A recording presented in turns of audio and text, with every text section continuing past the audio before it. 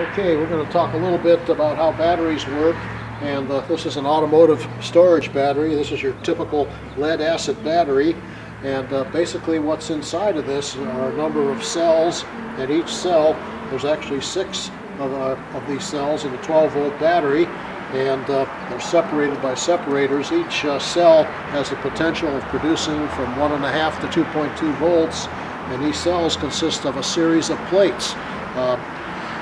One set of plates are called positive plates, and they have a coating of lead peroxide paste that actually adheres to a lead grid, and the other plates are the negative plates, and they're just made out of sponge lead.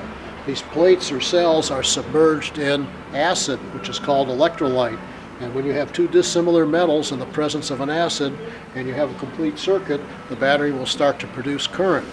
You might notice I said automotive storage battery. Basically, the battery as it sits here is doing nothing but storing the essential elements necessary to produce electricity when you complete a circuit.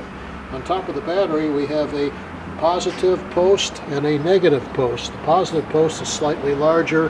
That's labeled plus. That has to be connected to the car's electrical system using the positive battery cable, and the negative post is ground. That has to be connected to a metal part of the car on the frame or on the engine. So it has to be connected correctly. If you hook a battery up backwards in a car, you're going to wipe out all your computers. You're going to do a lot of expensive damage instantly, and that's something you don't want to do.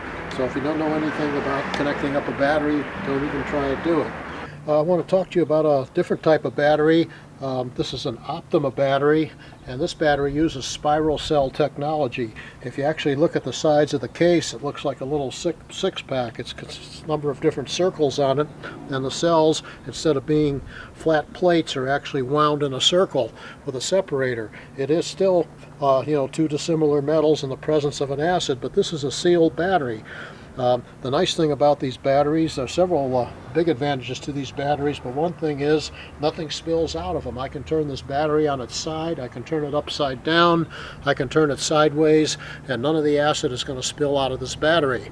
In fact, I've seen some demonstrations by Optima where they've actually taken this battery and shot it with a gun and still have it start a car and not leak a lot of material out of it, because the electrolyte is actually absorbed by the plates, so it's not free floating inside the battery.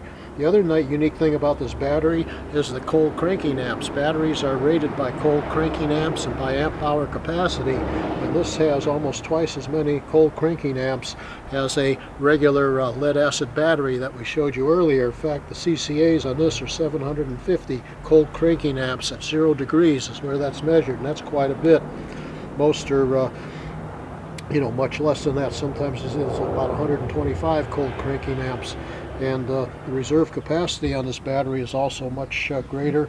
And again, this battery has more cranking amps. One of the disadvantages, however, to the Optima battery is the price. They're very expensive. They cost about 2 to 2.5 times more than a regular battery, but they do last longer.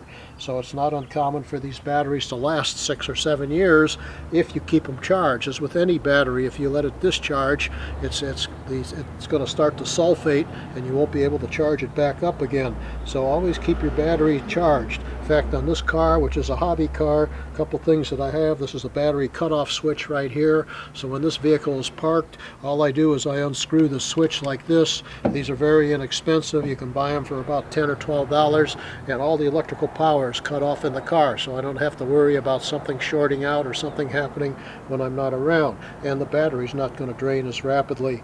But obviously, on some of the newer cars, you want to be concerned about your presets. So this car, I don't have to worry about losing the presets on the radio because they're mechanical.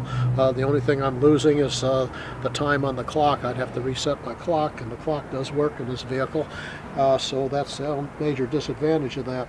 On some of the newer cars, you can still use these battery cutoff switches, and they have a little bypass that goes around, so you can actually connect here, then go to the cable and keep all your presets and your keep alive memory in your computer going, and you don't have to worry about losing any of that. But I like these batteries because they don't leave a mess.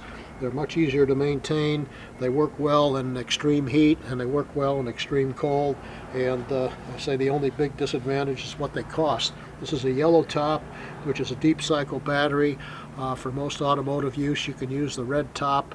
They also have a blue top, which is a marine type battery. You can find these in some of the discount stores and chain automotive parts retailers now, so they're being more widely distributed than what they used to be. But I like those batteries. That's why I have one in my car, and I have several others in my other vehicles too.